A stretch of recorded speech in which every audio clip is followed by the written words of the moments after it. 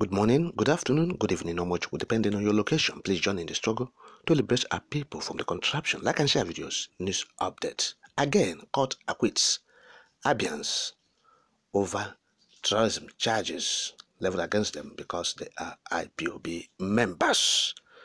Now, the Abia people or the residents of Abia State, three of them, yes, David Onyema, Uche Adiele, and Victor Azaya, has been unjustly arrested.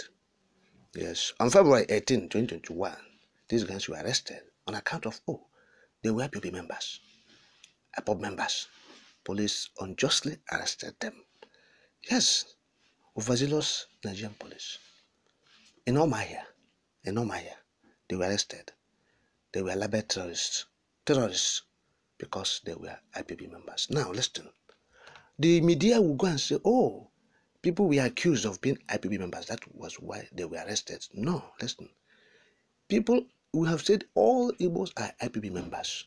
Nobody is denying the fact that he's an IPOB member. Nobody in the South is denying it. They are all IPOB members. So, if the court discharged these people, they were discharged and acquitted on account of that IPOB is no terrorist organization. Understand this point? Yes. So, now, they have been discharged and acquitted. Yes, by the court in Omaya. So, as they were arrested in 2021, they were arraigned before Justice Chido Nwakama of Court D on 5-count charge bordering on conspiracy, armed robbery, unlawful possession of firearm, and terrorism-related offenses. Now look at the offenses and the punishment the police told the court as stipulated in sections 6B, 2, 2A, 2.1 of the Robbery and Firearms Special Provisions Act Cap R11, Laws of the Federation 2004, and Section 16, Paragraph 1 and Section 21 of the Terrorism Prevention Amendment Act 2013. So now waiting police that accuse these guys, innocent people, because they are agitating for their freedom. Iwane when they watch. Now the living judgment on October 24, that's Tuesday, after 33 months of detention, incarceration, torture in police or in prison, as they call it, correctional center. That place is no correctional center. It's prison. Nigerian prison is the worst in the whole world. Nigerian prison. So it's no correctional center. People who have gone there and come out, they become hardened. So they have stayed there for 33 months in that place. So, but they have been discharged and acquitted. Yes, the three of them. Now, the court said that police failed to prove the charges leveled against these guys, as there was no material evidence the prosecution presented, that's the place, before the court to justify the frivolous charges. Yes, so that's what the court said. So, David Onyema, Uche Adiele, and Victor Azaya.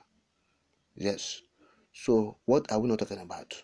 What we are saying is this, so that people understand the whole situation, that these guys have been acquitted because they are no terrorists. They are not terrorists. That's why the court acquitted them. The police failed to prove their point. There was no material evidence, like the court have said. Yes. So it's not the issue of they were not or they are not IPOB members. That's why they were discharged. No. All the citizens are IPOB members. All Biafrans, all Igbos, they are IPOB members, because this is indigenous people of Biafra. You understand? So they're all members. But what we are saying is this, that the court have said, look, being member of IPOB is not a crime. You are not a terrorist. The evil regime of Buhari proscribed IPOB unjustly, illegally. No due process was followed. The courts, they are all aware. These courts, they are all aware. So those who are honest and firm enough to dispense justice without fear nor favor, okay, they will attest to it. And that is what they are doing. This is not the first. In the last couple of weeks, we have seen many discharge and acquittal of those who have been accused of being terrorists on account of being IPOB members. What is this is telling us? It's pointing to the fact that the proscription is quite illegal.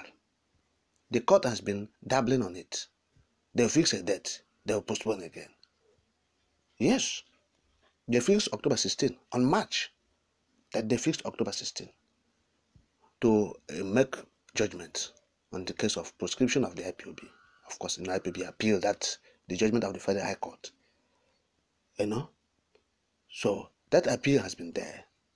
The federal government has been sitting on it.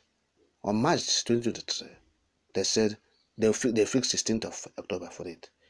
Yet when we approached the 16th October, they navigated again. Yes, they said no.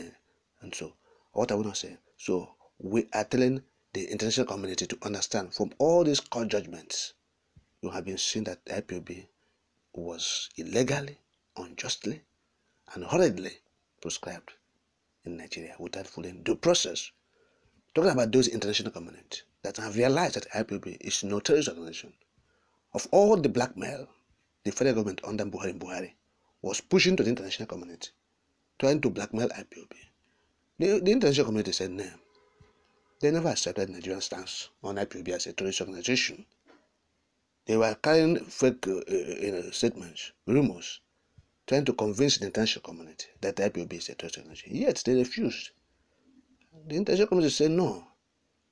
Even the GTI that mistakenly did that last time, after 2 weeks or thereabout, not more than 2 weeks, they reconvened and said no. After reviewing what they have done, they said, look, they delisted IPOB immediately from the list of terrorist organizations in the world. Immediately, they reviewed and said, no, they are blackmailing IPOB from Nigeria, the government. And so all these things, they are showing that IPOB is a noble organization for freedom of their people. And they have been doing that peacefully and with regard to the laws of the land and international treaties. Simple. So anybody who is attacking IPOB, one way or the other, you are going to get hurt.